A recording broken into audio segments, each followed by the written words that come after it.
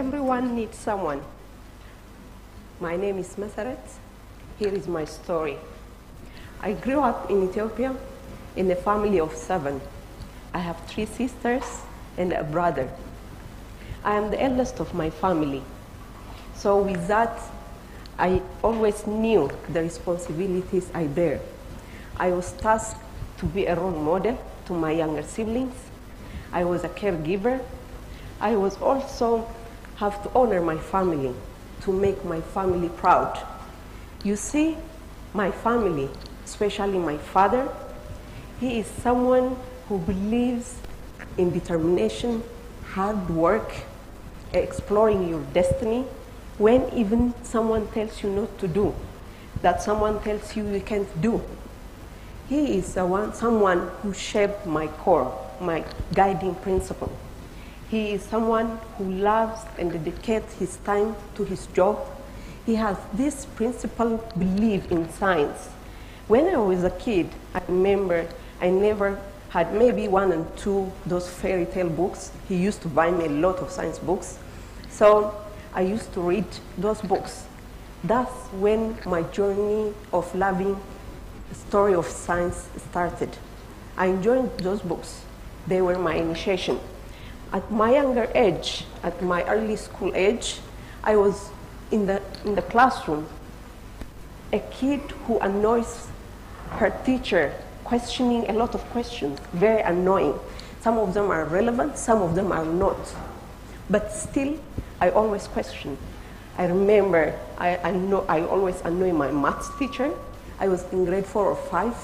He always wants to sit down. I never sat down. I went back home and asked my father why he did that. And he told me, you go, do whatever you like. That's when I believed in myself, because my father he had this conviction, he believed in me that I would become a scientist someday. That journey continued through my high school years. I was very good at science. I was a public debater. But when I passed my university examination, I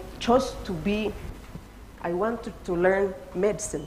I want to be a doctor, want to heal people. But I was rather assigned to study agriculture. So that was the biggest disappointment I ever felt. That actually, I almost fell apart. It shook me, it shook my core.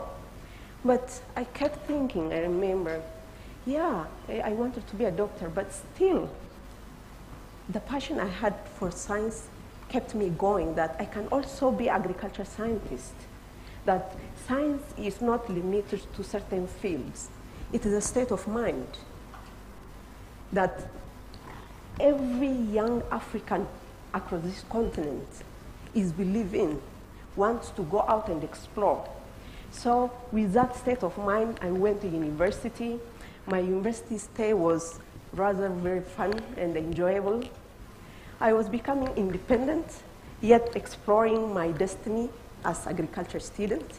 My 4 years actually shaped my understanding and also interest in crop science. So that's when I actually decided to pursue my graduate and PhD studies, and then I finished my PhD study and I went back to university to continue to learn and also educate. So presently, I teach crop science to university students. They remind me of my younger self. They are hungry to learn, to go out to the world, to do research, to become scientists. I'm passionate about them. I'm passionate to teach them, to equip next generation. But also, their humbleness grounds me, that it reminds me what my father told me, that core principle, that I have to believe in them so that they believe in themselves. I do that in everyday advisorship, everyday supervision I do with them. So the reason I do what I do is I want to use science to to help solve agriculture problems. I want to use science help climate change impacts in Africa. I do research in crop adaptation to climate change. I develop tools, I develop methods and the techniques that our farmers will utilize them or inform them to make decisions. But I always keep reminded that that young child, that still there are lots of things we have to do.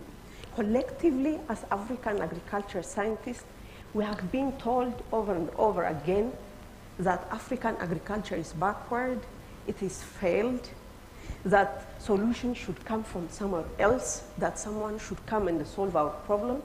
But I believe in African agriculture scientists that we are here to change the story, that we are more than capable to innovate and create new technology for African farmers. So, scientists like my fellow One Planet laureates here are here because awards and so many others believe in us that we can be change agents. We can be lead scientists. We can be lead researchers. We can write our story so that we can go and solve our problem. And I believe that African agriculture scientists are ready now to take the baton, to go back and do the work. And this brings me back to the beginning of my story. Everyone needs someone to believe in them. Will you be that someone?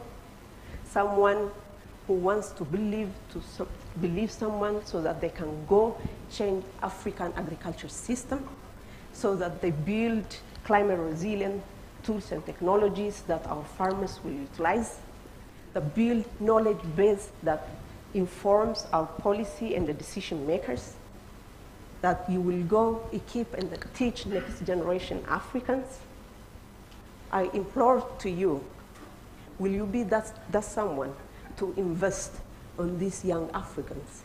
Will you be those Africans who go want to do the work? So this is my last message, that let's go do the work. Let's make Africa proud. Thank you for listening to me.